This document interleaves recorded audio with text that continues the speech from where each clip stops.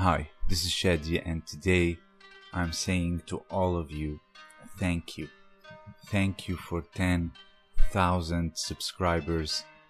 This has been amazing. I have grown so much as a martial artist, as a person, and as an intellectual doing this type of work. Your encouragement to constantly put out content and studying and growing my own knowledge and your interactions, all of it is just simply amazing. Thank you all. I am very grateful, and hopefully I can keep doing this. Now, this whole thing started with me looking up Newaza, the history, the guards, sweeps, etc., and trying to create a better and clearer image of all of this. And one of the questions that we don't ask is, why is there a split between standing and ground, etc.? Why is there such a thing in the first place if grappling is just grappling?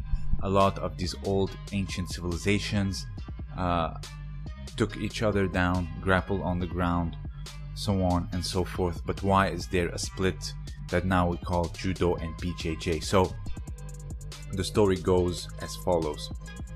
If you are someone that's gonna go into BJJ, you're probably gonna hear the story. The Brazilians learn Judo and they have some ground techniques, but they created a system around these techniques in order to get to them, set them up, etc. You hear probably people like Eddie Bravo that said this.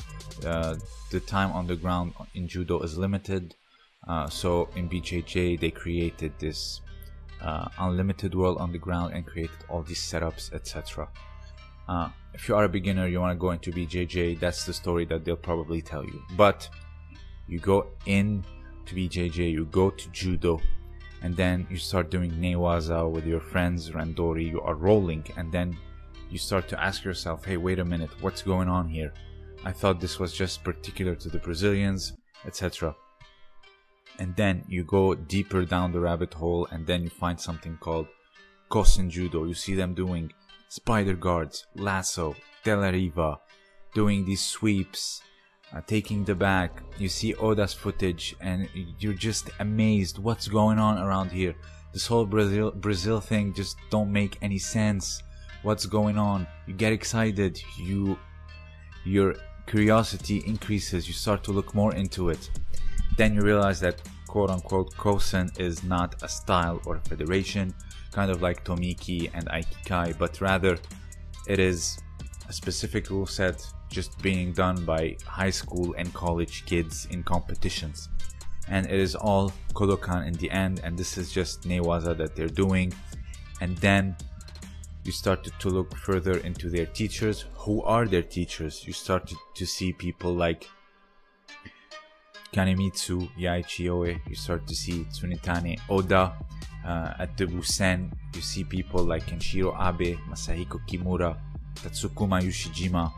A lot of these people who are just so talented, standing and on the ground. And then you start to see that, this does not reflect the Newaza of today or the IJF or Olympic Judo of today. So what's going on?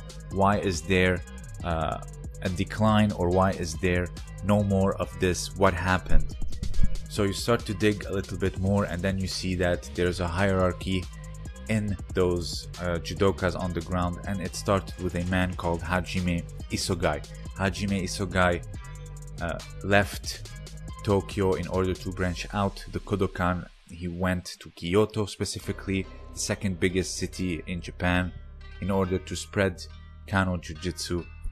And he was particularly enamored and invested in the ground. But why was he invested in the ground in the first place? Because a few years earlier in Kyoto, there was a man, a Fusen Ryu master by the name of Mataemon Tanabe, who was just taking everyone to the ground, working his eel restraint and snake and frog concept, and breaking legs and choking people out. And thus the need to develop the ground game and craft it began because of this particular defeat. And you also start to understand that there is a split. You have the Tokyo branch and you have the Kyoto branch. The Tokyo branch, under Kano, they reflect a lot of the Tenshin Shinryu and the Kitto-ryu.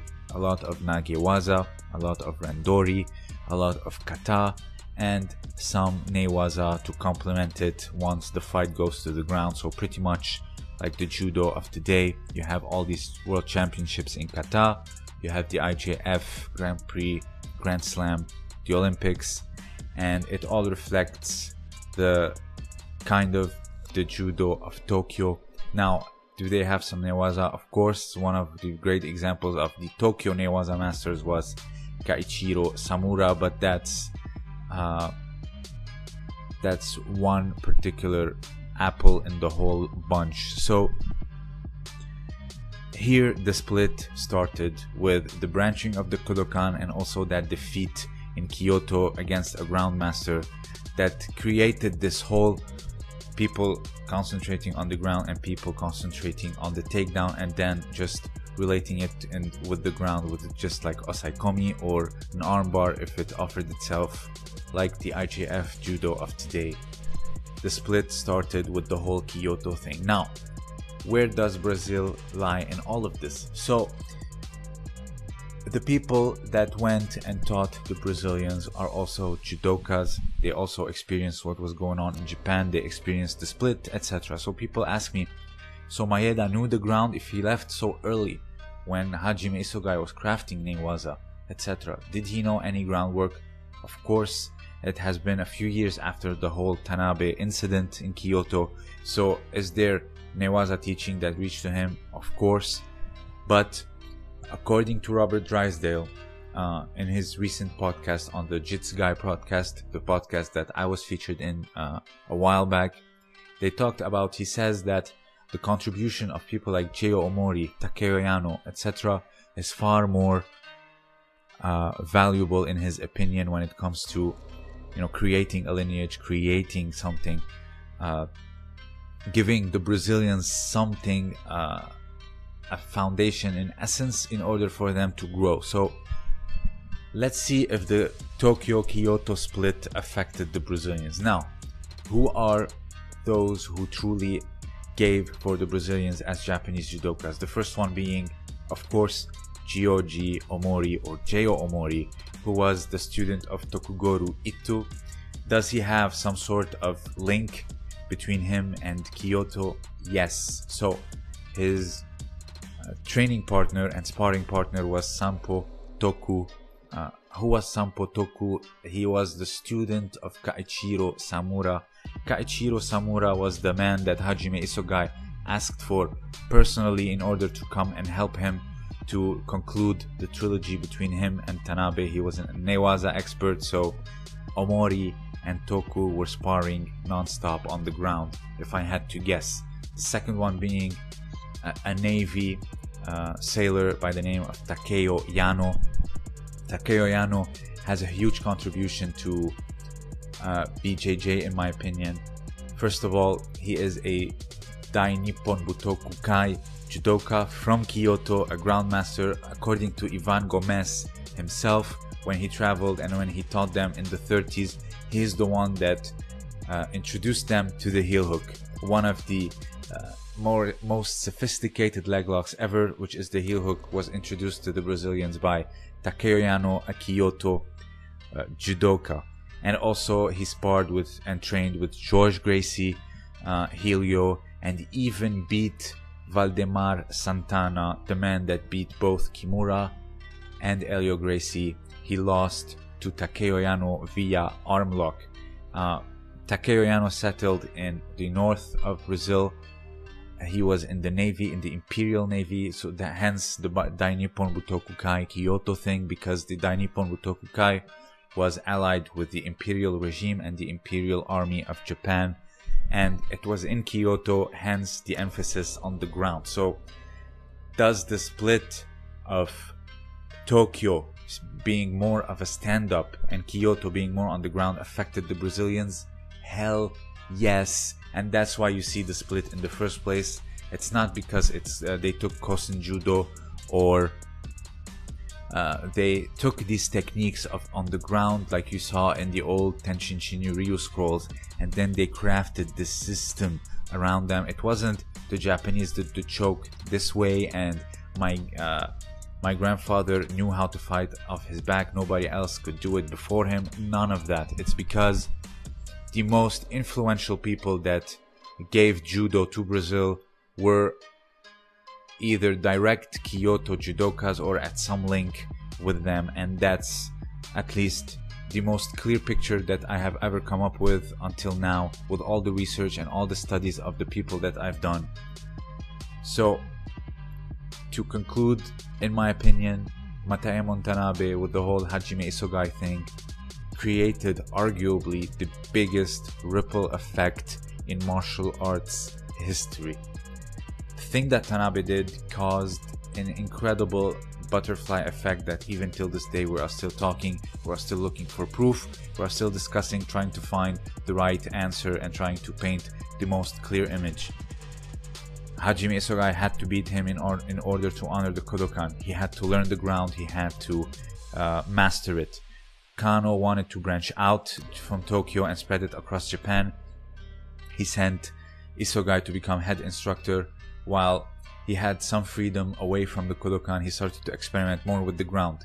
He gave birth to arguably one of the best groundmasters ever, Tsunetane Oda and Kaimitsuya Ichioe, inventor of the triangle choke and the knee bar. And a lot of these Kyoto judokas, Takeo Yano, all of them were under the influence of Hajime Isogai and created this lineage of groundmasters that eventually found its way to Brazil. And that's how you have the split between people going more for stand-up and people going more for the ground.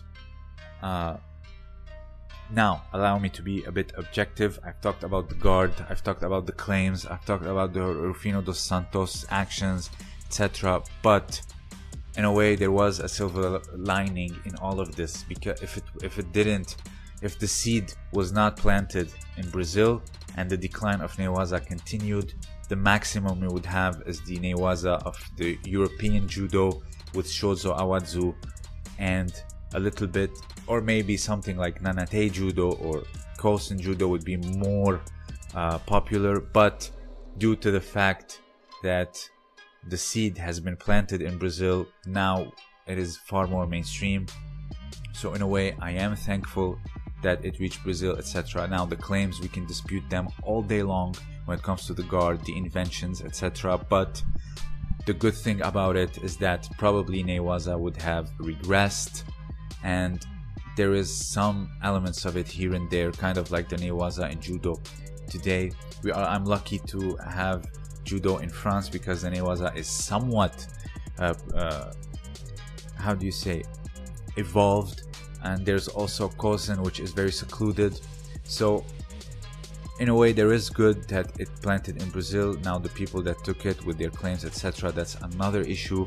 But to be subjective, to be fair, I am thankful that these people took it. They were talented enough to spar, challenge others, and ultimately keep it on the map.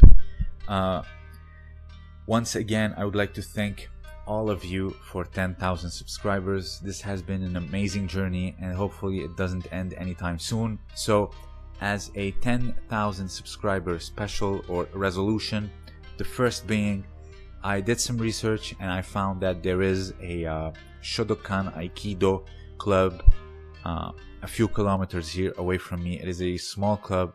Nonetheless, they do Tomiki Aikido. So if you would like me to go there, vlog the whole thing, see the class structure, watch me spar with them, see how it goes. But first I have to contact them and tell them about my project.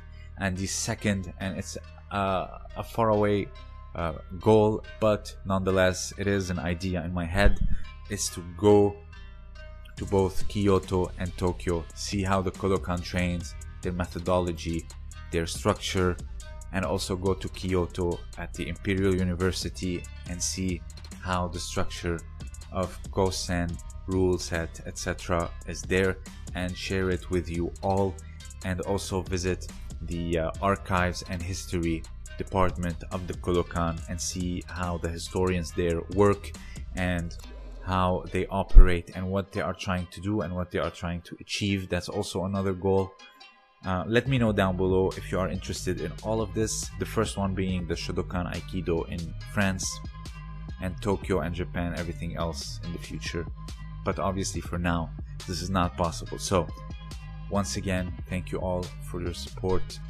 Even those who just leave random comments, not even debating, just being negative, and also those who leave constructive criticism, and those who just come out and show their support. I am thankful for all of you. If you have anything else to add, let me know down below. This was Shed.